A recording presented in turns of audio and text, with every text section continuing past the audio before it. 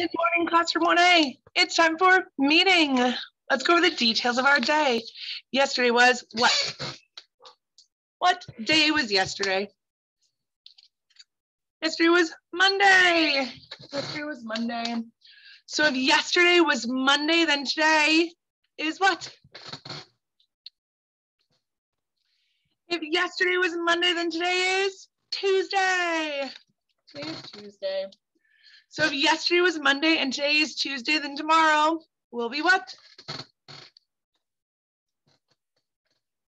If yesterday was Monday and today is Tuesday, then tomorrow will be Wednesday. Tomorrow is Wednesday. So today is Tuesday. The month is October. What number? There's a 1 and a 9 next to each other in this order. That makes number 19 or 19th. You can sign that by shaking your 9 or going 10 to 9. 19. So today is Tuesday, October 19th, and the year is 2021. What season are we in? It's fall. Yep, and it's starting to feel like fall, which is exciting. So then what is the weather like outside today? You can look outside your windows. Miss Jessica's going to look outside her windows. Or you might have to stand up to look outside your windows, but Miss Jessica can just kind of look both ways. When I look outside my windows here at school, I see that it's sunny, but also cloudy. We call that partly cloudy. All right. Let's go over our classroom rules. Be respectful of yourself and others. Remember, we need to respect all people, and that includes yourself because you're a person. We respect people's differences, opinions, personal space, personal property, choices, ability levels. We need to respect all aspects of all people because everyone has the right to be treated with respect. One great way to show respect is by keeping hands, feet, and objects to yourself. You need to be safe with your body and with the objects around you. Even if you're upset, even if you're angry, you want to take a deep breath.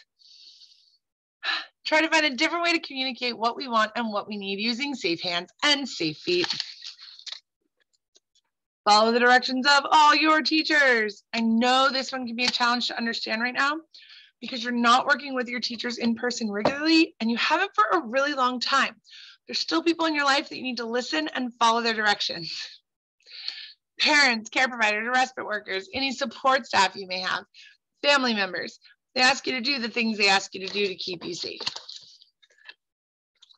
Always use nice words. You need to make good choices. That means being appropriate with our language and our tone of voice, even if we're upset, even if we're angry. You know, we need to take a deep breath.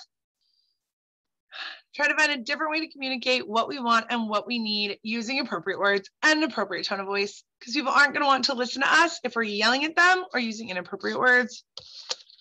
And then lastly, always do your best. Yes, always do your best. Remember, we do the best we can with what we have each day. And your best can look different from day to day and from situation to situation. And that's okay. Your best might look different from someone else's best. And that's okay too. As long as you are trying your best, that's all that matters. All right, and although it was short, let's go over our feelings. Are you hot? Are you scared? Are you angry? How are you feeling today? Are you hot? Are you scared? Are you angry? Are you embarrassed? Are you hungry? Are you anxious? Are you cold? Are you frustrated? Are you happy? Are you bored? Are you sad? Are you silly? Are you jealous? Are you tired? Are you disgusted? Are you thirsty? Are you excited? Are you sick? You can point or you can tell somebody. And if there's a way you're feeling that's not listed, you can tell somebody that as well. And you can always be more than one thing. Awesome job. How is Miss Jessica feeling today? Same old, same old. I'm a little sad today. It's true. I have been every day for the last 19 months. Of course, I'm happy because most of your friends are here in school now, but I'm still a little sad each day because I miss you and I want you back here with us. Even though I'm sad because I miss you, when I think about all of you, home, happy, healthy, safe, well taken care of, and the fact that hopefully someday soon we'll all be back together in class and we're going to work so hard and have so much fun, and all of this time apart will just be a memory. When I think about all that, that makes me really, really happy. It's true. Thinking about all of you and our future together makes me so happy. That is what I focus on because you are my happy place. All right. But with that, meeting is all done. I am going to do a reading video. I believe you're going to read chapter 18 today, or 18.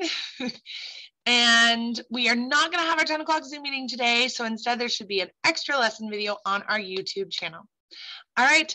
I hope you have a good day today, friends. A beautiful Tuesday, and I'll see you in my videos tomorrow. Bye, friends.